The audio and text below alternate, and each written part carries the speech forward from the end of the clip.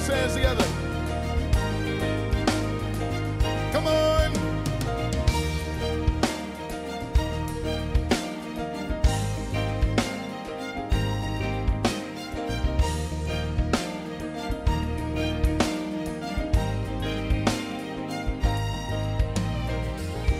I believe I'll take a drink from the well that won't run dry.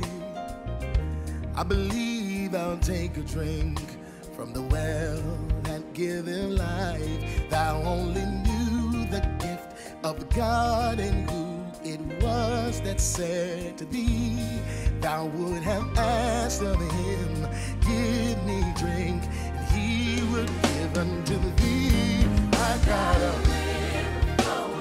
inside of me. Oh, I feel the need. Oh my, oh my. Not in the mountain, oh, Jacob's well, But from my belly goes a well, springing of living water. Worship in me. I will never thirst again. Everlasting life.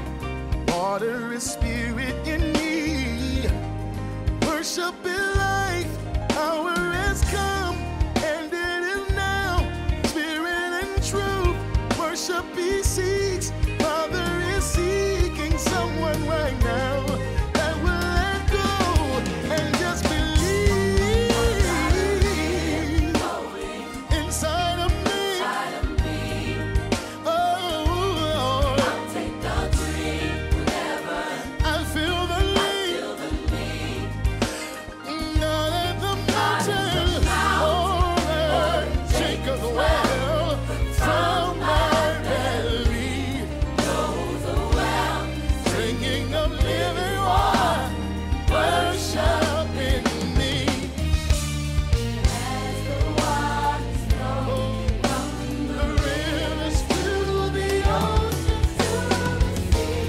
Lord, your spirit Lord, your spirit, flowing inside of me. oh, as the rivers Flow in this place where we give you our heart. give you our all. Lord, we give you everything. I've got a well that's living Inside of me, inside of me. life in the flow of the Spirit. The flow of I'll worship. take a drink. I'll take the drink. I know you're seeking I know you're worship. seeking I give you drink. I give you drink. I got a well I got a well of worship inside of me. inside of me. Oh, Flow, flow, flow, worship inside. inside of me. Oh, flow, flow, worship inside. Inside of me. Oh, flow, flow, worship inside of me. Inside of me. Oh, flow, worship inside. Inside of me. Oh, life flowing out of me. Out of Oh, life flowing out of me. out of me. No, life flowing out of me. Out of me.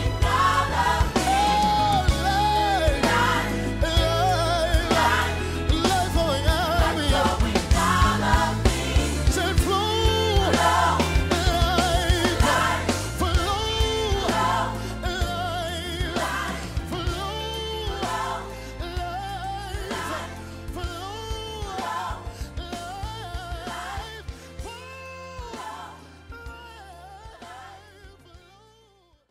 We apologize, but due to technical issues, we're unable to broadcast the introduction to Finding Unexpected Strength When Disappointments Leave You Shattered. come on. We are looking forward to beginning the series next week. Good evening, everyone. It's TNT. Tonight's guests, Dr. Audrey Chapman and Dr. Kenneth Ballard, join us as we discuss how to stay emotionally and mentally healthy during the coronavirus outbreak. Now here's your host, Dr. Leonard N. Smith. Greetings, everyone, and welcome to this wonderful session of TNT. It's a special session because this is a special time. And what we want to do tonight is to be able to help you to navigate through the challenges that many of you are experiencing during this international crisis that we're involved in today. I'm happy tonight to have with me two distinguished facilitators to help us to grow through this season. And these personalities, I'm sure you already know, but we have Dr. Audrey Chapman. I think everybody knows Dr. Audrey Chapman. She is a noted author and psychologist who has distinguished herself internationally and has been and continues to be sought after for her gifts and skills in this area. We also have Dr. Kenneth Ballard, who we know is the champion and the leader of our Family Life Ministries at the Mount Zion Baptist Church. And he is a licensed therapist, and he is certainly been involved perhaps with many of you in your personal lives. You've seen him on television, and he's very engaging and involved with helping people to grow through seasons like this. And so I want to welcome the both of you tonight as we share together on this special episode of Thursday Night Teaching. Thank you both for coming. Thank you. Thank you. Thank you, sir. Well, as we begin tonight, we all know about this coronavirus thing, but I'm not sure we all know how to handle the uncertainties that accompany this virus and this strange time.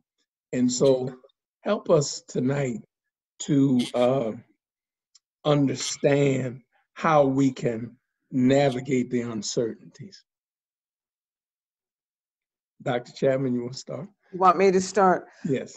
Well, I certainly think that, I've had a lot of thoughts over the last couple of weeks, particularly since they have mandated that people do stay home. And one of the things that I think that certainly bombards all of us and leaves us feeling a bit anxious is the uncertainty about all of this. That we don't know how this is going to all turn out. The other thing that's troubling people, of course, is the confinement. Yes. And the third thing is the economic part. Will all jobs be there, and what will those changes be about when this ends? But to get down to practical matters, people have been concerned about food supply, their children, their education. A lot of people are now homeschooling, but some children don't have that as a benefit. They don't have computers. So we have a lot of multiple issues going on since the pandemic episode of the virus. And I think the first thing always is that's important is your own mental health. How are you taking care of your mental health?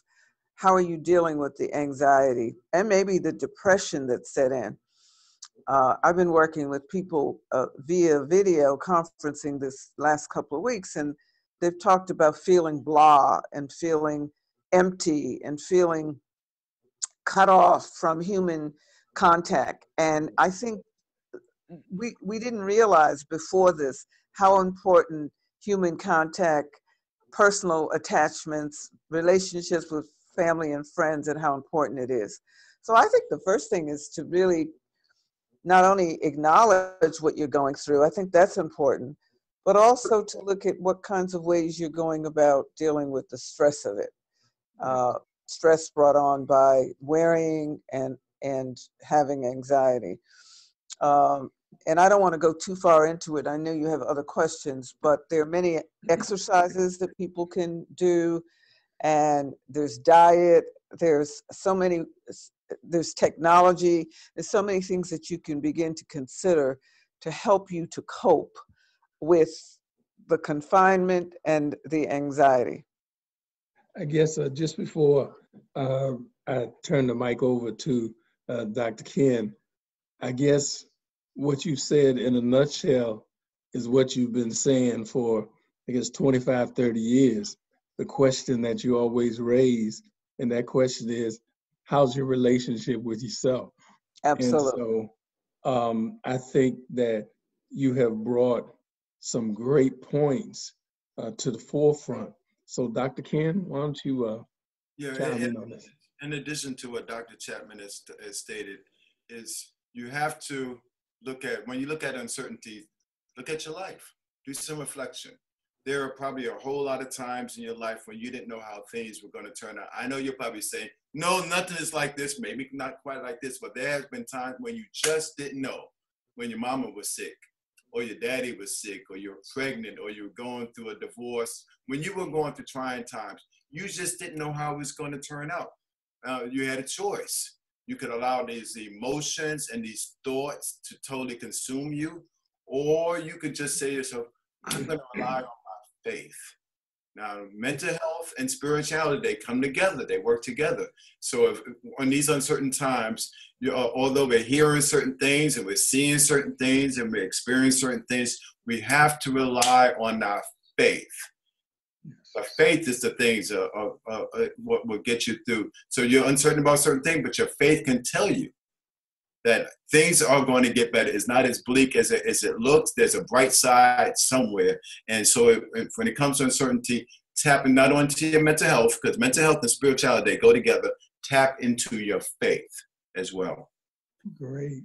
I think that's a critical point, because sometimes people want to divorce faith from mental health. Yes. When the truth is, you can't divorce the two. They are permanently married. Yes. And so it's important, even people who don't believe in God have faith, because faith is so critical to our human existence. You think about it, every time you get on an airplane, you exercise faith. Because you don't know whether the person in the cockpit is qualified or not, but you go, you sit in your seat, you buckle up your seatbelt, you do whatever they tell you to do, and you fly on that plane, and you're operating in faith because you believe you're going to make it to your destination. So you cannot operate in life without faith, and faith requires good mental health. Yes. Lest you have faith in the wrong thing. So we want to do that for sure. With this in mind, let me ask this question. What would you, Dr. Chapman, I'll start with you again. What would you suggest to anyone who's feeling overwhelmed, frustrated, experiencing anxiety or anger right about now? Well, I worked with a lady this week like that. She's got a new baby. She's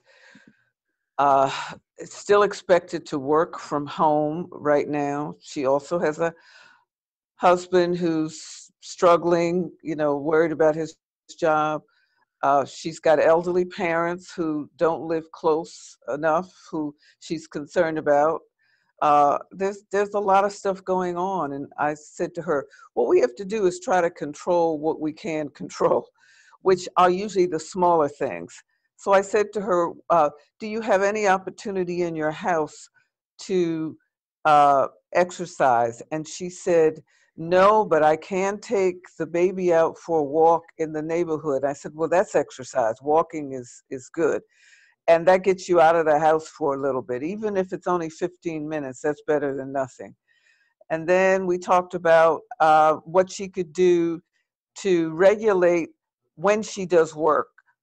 Because, you know, before she worked from 9:30 to 5, and now the work comes in all different hours of the day. So I said, why don't you try to set up a routine so that you work from, let's say, 9:30 to 12, then you take a break. That might be when you fix yourself something nice, and you take that break and take that walk with the baby.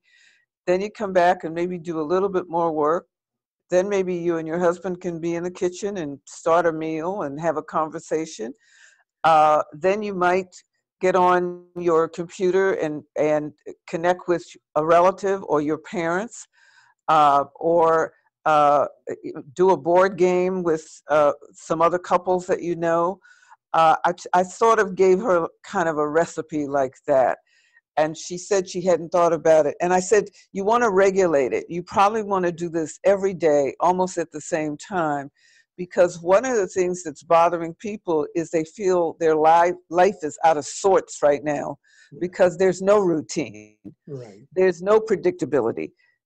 Things seem to be falling in their lap, you know, without any kind of idea of how to address it. And if you can regiment your life a little bit, that helps a lot. So we talked about that. And then she also mentioned, which I thought was good, she said, and we're eating healthy. We're trying not to eat junk food. I suggested to another person that they watch their caffeine intake, their sugar intake, their alcohol intake, and certain teas have a lot of alcohol in it too. So, I mean, not alcohol, I meant to say caffeine in it as well. Yes. So these are the things you have to pay attention to, because those things contribute to your anxiety level. Right. Dr. Ken, you want to add to that? Yeah. First of all, I would like to say, if you're feeling a certain emotion, whether that's anxiety or frustration or anger, that's normal. These are stressful. Absolutely. They're normal. So when people say, and sometimes people have difficulty with negative emotions, but if you're feeling that's normal, this is a challenging experience. So I try to help persons to understand it's normal. Name it. How do you feel? Name it. And so sometimes when you name that emotion, it kind of helps you to grab a hold of it so you're able to manage. And it may not be that you're so much overwhelmed with the emotion. It's just that it may be because you're holding it inside and you're not. So grab that emotion and then name it and help them to understand that it's normalized. Then then help them to further understand what they can do about those emotions. There's something you really can do. You can name it. You can name it. You can talk it over with a friend, and you can limit you look at what is it? When do I actually feel these emotions? Do I feel it in the morning? Do I feel it in the afternoon? And more than likely, like a lot of us, you're feeling it when you're watching the news reports, or you're reading papers, or you're talking, or you're engaging in long conversations on the issue. And so if you're feeling overwhelmed with these emotions, I suggest you limit your time. Maybe, and this might be hard for you, but maybe just one time a day that you listen to the news. Maybe not every conversation you're having with family and friends is about this topic. So begin to limit it and allow yourself to begin to think about some other things. You got other things in your life, right? You got other things that are going on. There's exercising that you could do. There are family, there are shows. More personally, I like to deal with there's reading. There's reading. Have your mind to focus on other things besides you're overwhelmed, not the emotion because of because you're allowing yourself to be consumed with what's going on. So begin to limit the interactions that you have with news reports and conversations on this issue. Great. Now, I'm glad, Dr. Chapman, you took us in the house, because that kind of brings us to the next question. People are homebound that perhaps have never been like this before. Right. People have gone about their routines and they haven't been stuck in the house with the spouse and the kids Right. and can't leave. So they Right. almost feel imprisoned. They Well, feel entrapped. yes, yes. So I guess this would lead to disagreements and arguments that may not normally take place, or they may be normal arguments that are amplified at this particular Right. time. So Right. while we're in this period of quarantine, what would you suggest to help us to avoid a bunch of arguments? Well, I certainly believe the first thing is to try to calm down. You know, I think people are more uh, intense right now than they realize. And so it doesn't take very much at all to make someone feel irritated and short and maybe say the wrong thing. So I think you do have to pay attention to your own mindset and your body, just to, are you tight? Are you in, are you, uh, do you feel like, you're about to just explode or whatever? Pay attention to that. I think if somebody's irritating you, I think you can say to that person, uh, you know, I'm just not in a space right now where I can even listen to this. Can we discuss this later? Can we discuss this later on in the evening after I've had a chance to maybe, I don't know, just take a walk or something? So you try to negotiate it if you can. Right. So calming down, letting the other person know what's going on with you, at the mental space that you're in is important. Paying attention to your body language is always important, and using the I language, not the you language, because you suggest an accusation when you start out that way, Right. and I'm owning my experience and what I'm going through, and I want you to try to understand and join me in it. Right. So that all of that is important. Then you begin to tell the person what you need, and don't complain, don't criticize. Say what you need. That's very important. I need the house to be less thrown together and things all over the place. I need people to pick up their clothes. I need people to wash their dishes and put them in the dishwasher. Whatever that need is, it's important to express that rather than turning it in and sulking, and then at some point it does become an explosive situation. Um, and I believe in timeout. I advocate that a lot to couples. If one person feels like they're getting hot under the collar, it's okay to say, I think I need a break. I think I need to go downstairs. Maybe I need to get a glass of water. Maybe I need to, again, go sit out on the deck and cool off for a minute, but I'll be back in an hour. It's always important to say when you're going to come back. Don't just walk away, because that will incite the other person also. Right. And then I think then you try to sit down when you come back and hear the other person out. Just because you listen to another person and you don't agree with them doesn't mean that they're right and you're wrong. When you listen to somebody, you're validating what they're saying.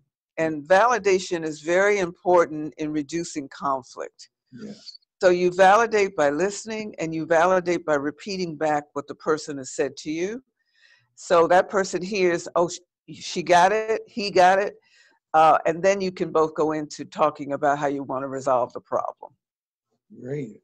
You like to piggyback on that, Dr. Ken? Yeah, I agree with all those things. In addition, I want to say that I like to tell people to set some boundaries, because now we're in the house together. We're stuck. There's some things that we would do now we can't do anymore. Some things that we didn't do that we need to do now. So I believe in having open conversations and setting boundaries. We're talking about prevention now, because if you're stuck with somebody, even yourself, even you're stuck with yourself, you might get annoyed with yourself. So you want to set some boundaries and plan ahead. Like I went through this yesterday with a couple, because they were coming at one another. So let's schedule when your timeout's going to be. Just don't wait until you start getting red in the face. What do you need? The wife said, I need 1 hour. So what time? Because I like to be very clear. She says, well, if you can 9 to 10 every night, then I'll give me a chance to unwind and I'll be a little bit more available. And so you want to do some prevention. Make sure you take some time out for you, because you got your family stress, you got the side stress, but you also you need some time. And what you do, I don't know. She said, I just want to curl my hair for an hour or do my makeup or whatever. But she'll have an hour, and guess what? He's going to have his hour as well. Mm-hmm. And then I told him that you want to set some time aside. I tell this to everybody, for couple bonding.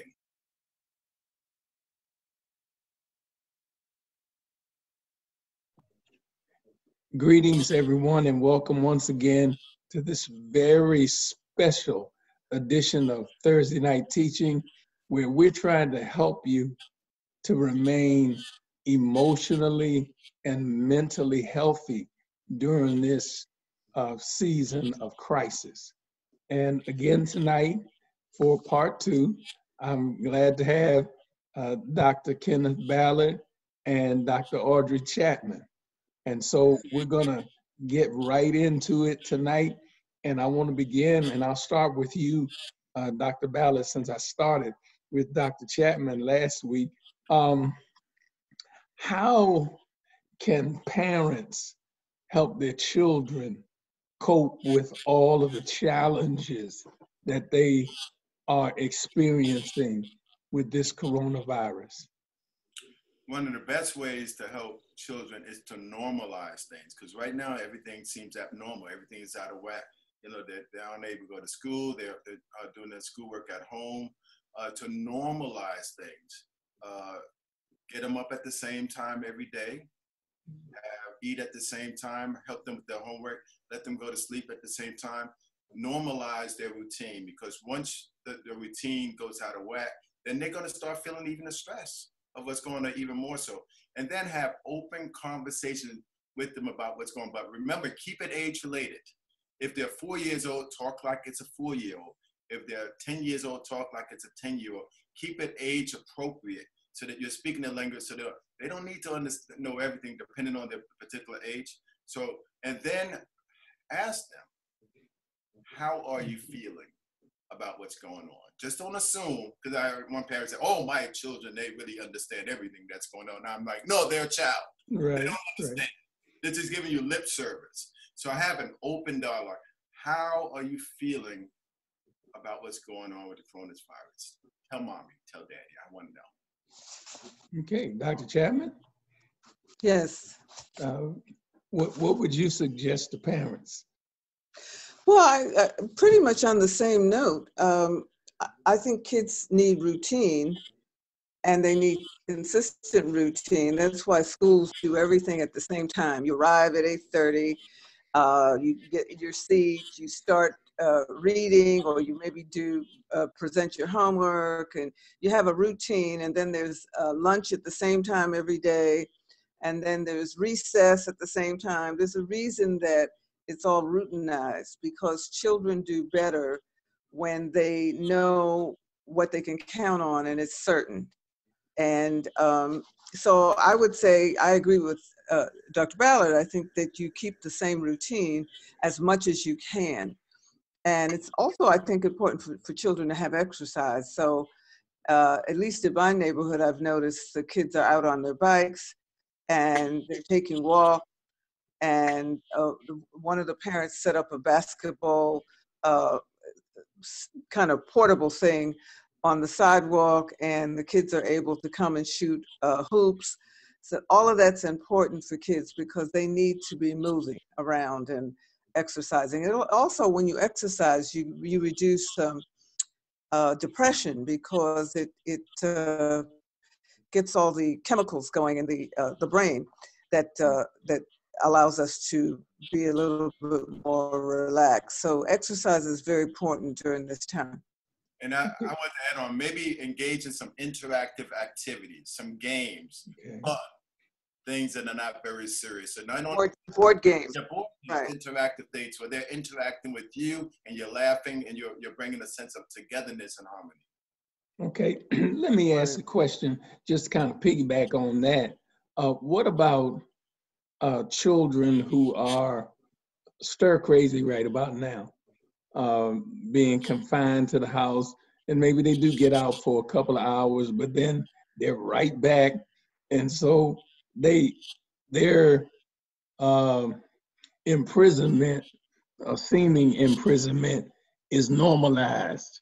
So how does a parent deal with that and help their child not to feel so imprisoned? Dr. Chapman, won't you? Yeah, I have a niece that's going through that right now. She's an only child. So it's not just that children are going crazy. The households that have only one child in it is really going through changes, because and only children tend to have their friends become their siblings, but they can't get to their friends. Right. So those children are having an even harder time. So my niece is an only child, and she's really, today she called and said, can I just go to the store with the person that was going to the store? I knew what she wanted. She wanted to get out. And she said, I'll stay in the car. I don't need to get out of the car. I just need to get out of my room. So I told her if she put a mask on and gloves and stayed in the car, she could go on the ride, but she couldn't go into the grocery store. Okay. So that was kind of how we settled it. But I think you have to kind of be creative and look at how you can make it work where it's safe for the child and also, good for the parent, because the parent needed to get some food. They were out of food. So that's one suggestion. The other is, I think board games are important. Playing games, being creative. I noticed it. One of the children in the neighborhood was that somebody gave her kind of a chart, and she was copying it on the sidewalk with chalk. And so that was an activity. Right. So you just, kids don't do stuff like that anymore, but they're having to resort to the old-fashioned ways of playing because they can't, they can't go online and they can't do stuff that they normally would do. Now, some parents are setting up chats for kids where they can talk to their friends, and that's another thing kids can do. But children really like personal, very intimate experiences. They like to be in each other's faces, and that's difficult about this right now. Right. Okay, Dr. Ken? I like what one parent did, because he has 3 children. They were going through the same thing. They were just frustrated and angry and all over the place. So I asked him, what are you going to do? And he says, well, I'm going to pick them up, and we're going to go out for a long ride. And then we'll stop at different places. I'll let them get out. We'll go get some takeout. But the ride, I just want them to see the atmosphere. So if they're feeling cooped, take them for a ride, a long ride, and make it interactive. Just don't have them in the back seat and you're driving.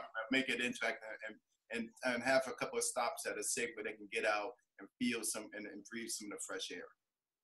Okay, great. Well, since we're still in the house, let's talk about those individuals who have spouses that are considered to be essential workers. How do you suggest, and I'll start with you, Dr. Ken, how do you suggest that both spouses deal with that? Because it's a challenge for both of them. The spouse who is the essential worker has the concern of bringing the virus home. They never know who they're coming in contact with. And then the spouse at home is probably concerned. Let's not do a whole lot of talking. What would you suggest? Simply open conversation, because it's stressful for both parties. You have to have open conversations, the do and the don'ts. And when emotions come up, have open conversation. I'm feeling frustrated about having to go in the other room. I'm feeling frustrated that I can't touch my children tonight, that I can't even touch you. I'm stressed and I can't touch you. You go to work all day, and when you come home, I can't talk to you. I can't hold you like I used to because I'm concerned, because I want to make sure, I want to keep everything.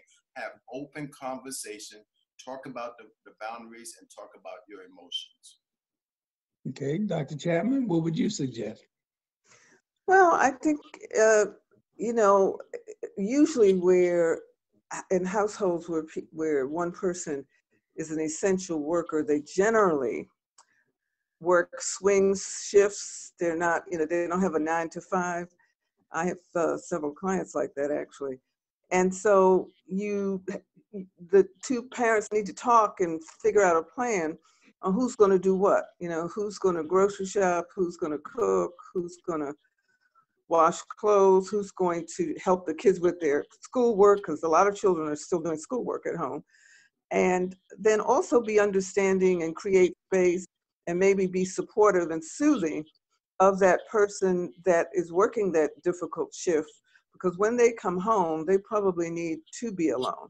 And I think they're suggesting with people who like work in hospitals and things like that, that they quarantine when they come home, that right. they don't, you know, get engaged in a physical way with anybody in the household. So that's hard. Right. But I think that people are doing that. You know, they're isolating themselves, or they're going to the basement and sleeping down there until they have to go back into their shift, that kind of thing.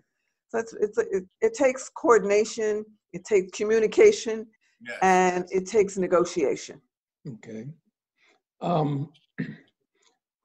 We know at this point, a lot of people are feeling isolated as a result of us being ordered to stay at home. For those persons who are feeling isolated, what would you suggest? Those people who are feeling isolated from their family, friends, from the whole world, what would you suggest to them? I'll start with you, Dr. Ken. Many of my Good, Dr. Chapman, jump right in. Go ahead. Well, I've been doing a video conferencing all week, and many of my single clients are having a very hard time, right, because they live alone, and they depend on their friends and their social life. That's kind of their surrogate family. right. And so they depend on all the social activities, both going to dinner, going to movies, going to activities at church. And some of them belong to civic organizations. That's what makes their world go around. And now all of that's been reduced. So a lot of them are doing video chat. They are having, I know somebody that she started a book club online. She decided to do it that way with the video. There's some folks that just get together at 6 o'clock every evening. They have what they call a happy hour. You don't necessarily have to drink liquor. They come together with tea and orange juice and things like that, but they're talking to each other. They're connecting, letting each other know what's going on. So that helps that person not to feel so isolated. I had one lady who said that she allowed, the grandparents were begging, they wanted to see the new baby, and of course they didn't want them to come in the house. So they allowed the grandparents to drive up to the street, and they held the baby up at the door.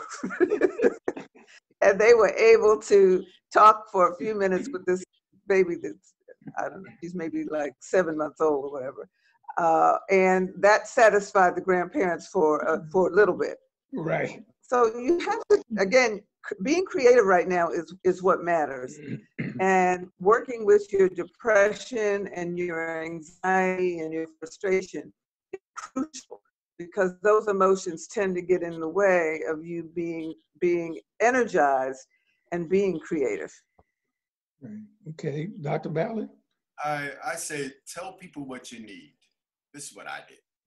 I said to my family, I need to see you. Well, I don't like to do video. I don't care. I need to see you when I'm talking with you. I need that. I don't want to feel I'm out here by myself. So now I have the whole family doing videos with me. God, Lord, help me, because they want to stay on too long. So it's getting to I like it when I'm by myself late at night. I talk to people in other countries, so I'm doing a whole lot of video chatting. So I don't really, and sometimes it feels like they're just in the same room. The other thing, and I know I said this in part one, and when you're talking with these persons, don't talk about just the virus. Talk about your dreams. Talk about positive stuff. Talk about memories of things that you're going through together. All that stuff kind of builds a sense of community, and it can lessen you feeling isolated and alone. Okay, great. Well, we know as informative as these sessions have been, and they really have, I almost hate to see them come to an end, and we may have to do something in another couple of weeks. But what I'd like to have the two of you do, because some people might need to do some follow-up. This may not have done it for them. They may need to reach out and connect so as to help them to move through this season in a healthy way. So I'd like for you to share how people can contact you telephonically or electronically or through social media, however, whatever you want to share so that they'll know how to reach you after this recording is ended. So Dr. Chapman, how can we reach you? They can reach me by going on my website. There is a system on it where they put in the information of why they are on the website, and they can touch a button that says counseling or referral or just whatever it is that they are calling about, and it will be sent to me. They can also call the office, 202-756-5042. And all of my phone calls at the office immediately show up on my cell phone. And then they can call and they can text if they want to, which is 703-927-3071. So those are all the ways that they can be in touch with me. And I do respond, usually within about a day or two, I respond to people. They don't have a long wait. Okay, can you give us that, your website? AudreyChapman.com. Okay. AudreyChapman.com. That's easy enough. That's easy enough. Yes, indeed. And if you don't mind, just give us those numbers once again, the office number. The office number is 202-756-5042. And if they want to text, that's 703-927-5071. Okay, great. Thank you, Dr. Chapman. All right, Thank Dr. you. Ken, how? Yes, mine's is simple. Text me, 703-928-5493, 703-928-5493. All right, well, I want to thank both of you for your contributions, your invaluable contributions to these 2 weeks of sharing. And I want to encourage you to remain strong and to take care of yourself and to check your relationship with yourself, in the words of Dr. Audrey Chapman, during this season. And we appreciate everything that you're doing to help those who have need in this season, because we want everybody to come out of this emotionally and mentally healthy. And so Thank you again for joining me. I appreciate it. God bless Thank you for both having of me. you. Thank you for having me. My pleasure. Brothers and sisters, thank you again for joining us, and join us next Thursday for more TNT. It's going to be exciting. I don't know if it's going to be exciting as I've been over the last 2 weeks, but it's certainly going to be exciting and we want you to join us. God bless you, and thank you.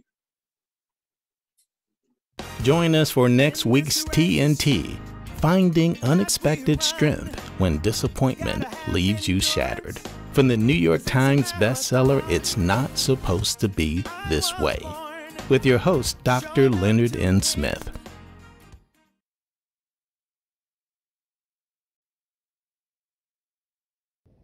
Well, I pray that you were blessed by what you've heard today.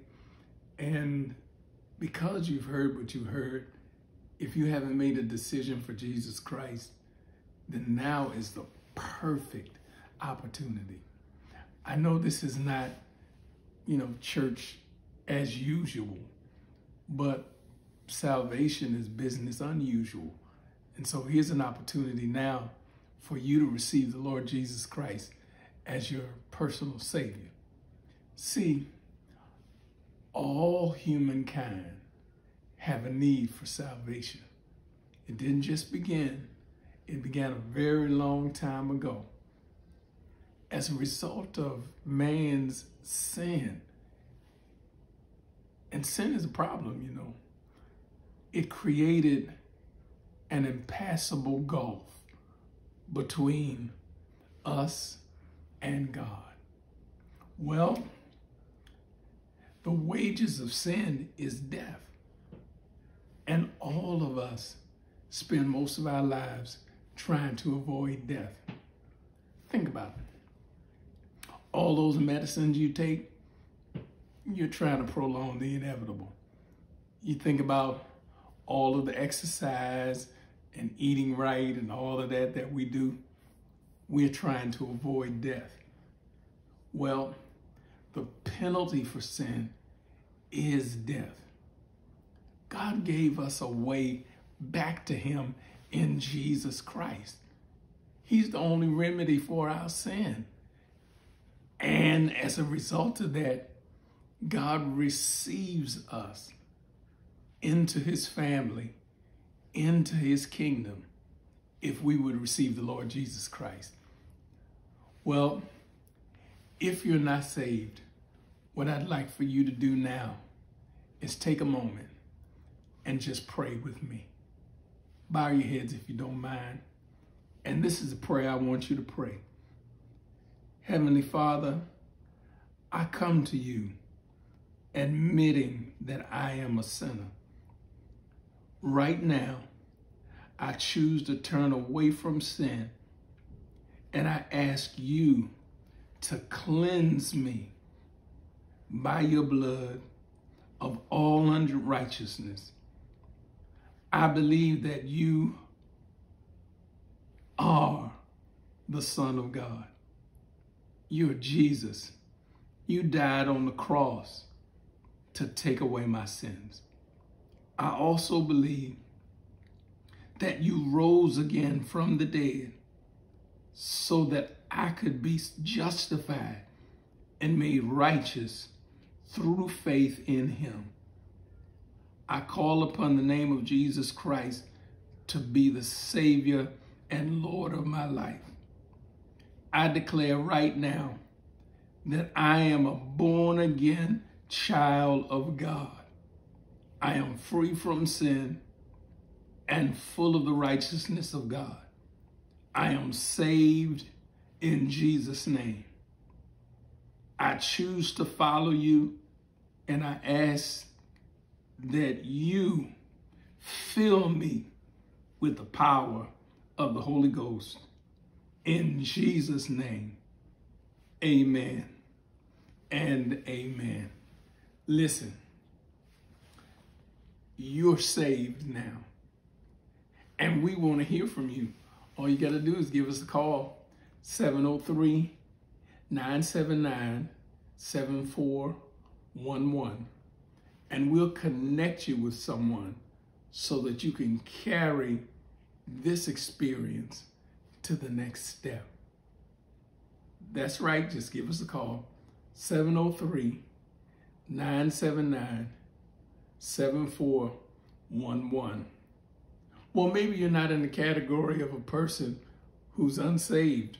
Maybe you are saved, but you don't have a church. We invite you to make Mount Zion your church as well. Call that same number, 703-979-7411, and we'll receive you as a part of our fellowship in Jesus' name. God bless you. It's offering time now. And at the Mount Zion Baptist Church, if there's any time we get excited, it's at offering time. Well, we know that due to our inability to gather, we can't do offering the traditional way. But we invite you to take advantage of the opportunity to give through our text to give, through our Easy Tithe app, or you can do it via the donation button you see there at the top of your screen. And finally, you can mail it to us. Listen, we'll receive it however you're willing to be a blessing to this ministry. If you are interested in the text to give, here's the number I want you to call, 703-372-9244. Text to this number again, 703-372-9244. That's the text to give.